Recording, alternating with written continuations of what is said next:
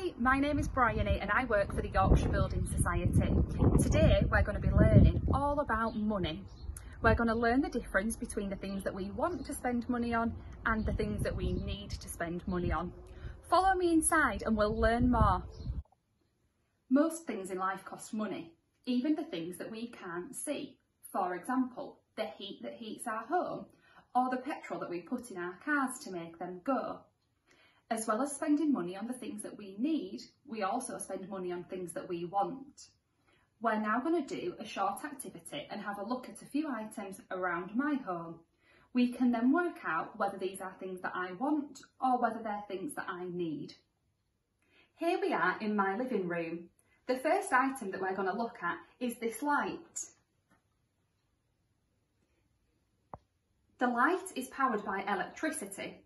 We pay for electricity to power all kinds of things within our home, from the lights that we use to our fridge and our oven. Do you think that electricity is something that we want to pay for or something that we need to pay for? That's right, electricity is something that we need. Without electricity, we wouldn't be able to switch our lights on, charge our phones or use anything else within the home that is powered by electricity. Another item in my living room is my iPad.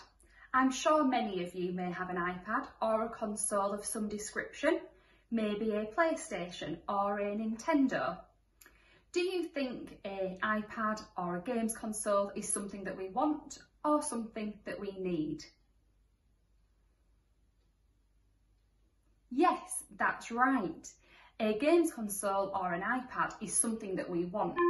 Although playing games is really fun, it's not something that we need to live. A PlayStation, an iPad or any other games console is something that we want. We are now in my kitchen and the first item that we're going to look at is my oven. Do you think the oven is something that we need or something that we want? That's right, the oven is something that we need. Without the oven, we wouldn't be able to make any food. The oven is also powered by electricity, which we discussed earlier when we was in my living room.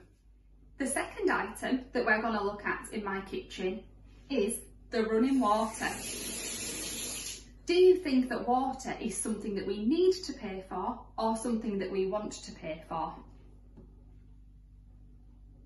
That's right, water is something that we need to pay for. Without paying for water, we wouldn't be able to run our taps, have a bath or take a shower.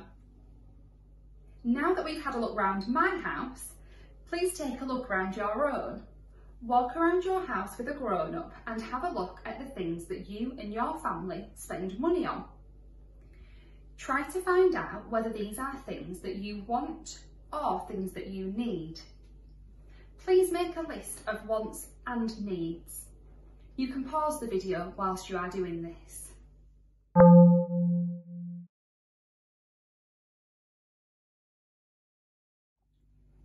Now I would like you to think of 5 things that you would really want. Here is an example of some of the things that I've written down. Chocolate, a holiday, a new nail varnish and a lovely new necklace. Now I would like you to have a go at writing a list of 5 things that you would really want. You can pause the video whilst you are doing this.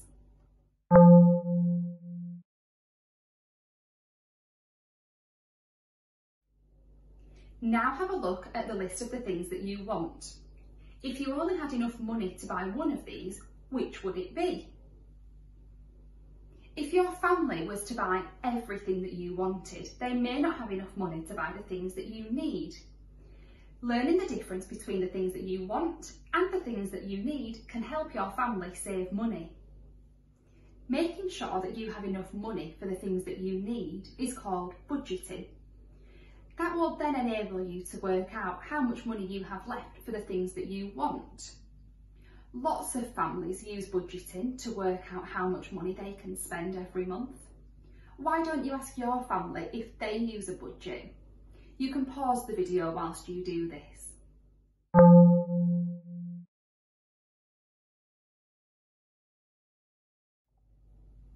We hope that you've enjoyed the session about wants and needs and the activities that we've done today. Maybe next time the grown-ups that you live with go shopping, you can help them with their budget to make sure that you've got enough money for the things that you need before buying the things that you want. As a thank you for completing today's session, we would really like to send you a certificate.